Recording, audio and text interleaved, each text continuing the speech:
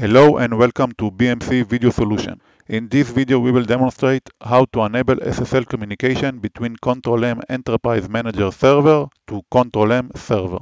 Before you begin, make sure you have deployed your SSL certificates on both Control-M Enterprise Manager Server and Control-M Server. We will use the default SSL protocol, SSL version 3, and default cipher suite. How to do this is outside the scope of this video. Run Control-M Server CTM sys command line utility. In the CTM sys main menu, select option 2, System Parameters. Enter N to move to the next parameter page. Set option 9, Secure Socket Layer to enable. Click S to save. Click Q to quit. Recycle Control-M Server and Control-M Server configuration agent to implement the change. On Windows platform, go to Services and restart Control-M Server and Control-M Server configuration agent services. On Linux Unix platforms, execute shutca and shutctm commands and then start CTM and start CA. Log in to Control-M Configuration Manager.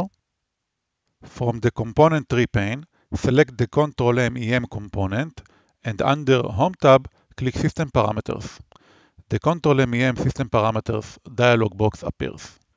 In the left pane, click Advanced. From the System Parameter table, search for CMS Commod parameter name and double-click on it. Edit dialog box appears. Type Auto in the value field. Click Save and close. Recycle the CMS to implement the change. To recycle the CMS, select the CMS component and click Recycle button. After CMS Reconnect, you can verify SSL connection by selecting the Gateway component and look for Connected SSL message. Please note that all your agents must be configured to SSL in order to run jobs. How to do this is outside the scope of this video. That concludes this Control-M solution video.